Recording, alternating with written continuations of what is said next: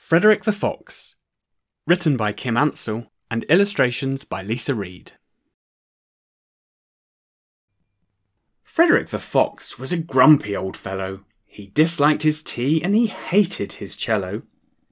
He looked round his house, which was under a tree, and wondered, "Is this the best my life can be?" He packed up his suitcase and said toodaloo to Rabbit next door and to Owl and Mouse too. He hopped on his bike that he once used to ride and decided his first stop would be the seaside. He got to the beach and he laid out his towel, but the sea made him itch and the sun made him scowl. His fur became matted with salt and the sand, and then ice cream melted all over his hand. Owl, Mouse and Rabbit missed Frederick a lot. They thought of him often and never forgot. They kept his house clean and they took in his post and hoped he was having a nice time by the coast. Fox got on his bike, gave the pedals a kick, and decided his next stop would be the Arctic. He got to the ice caps and built an igloo, but the cold made his toes sting and nose go achoo!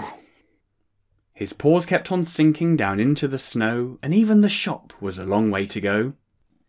Owl, Mouse and Rabbit missed Frederick a lot. They thought of him often and never forgot. They baked him a birthday cake on March the 4th and hoped he was having a nice time in the north.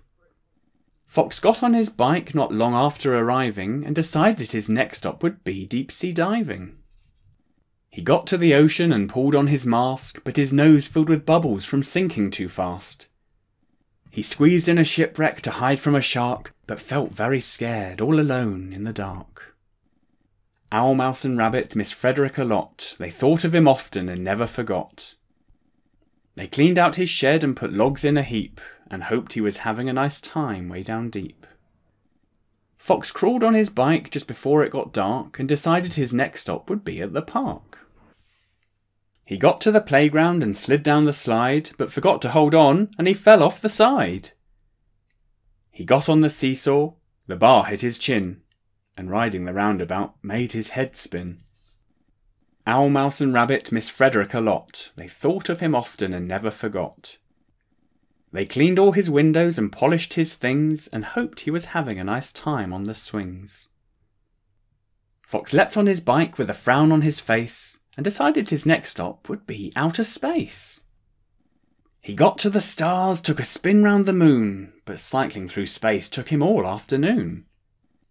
He kept floating upwards and spinning around and decided his feet were much safer on ground.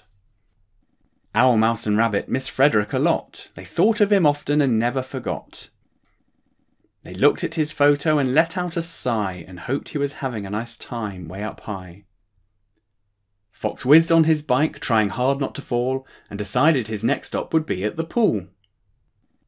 He got to the pool and he put on his trunks, but thought to himself it was cold for a dunk.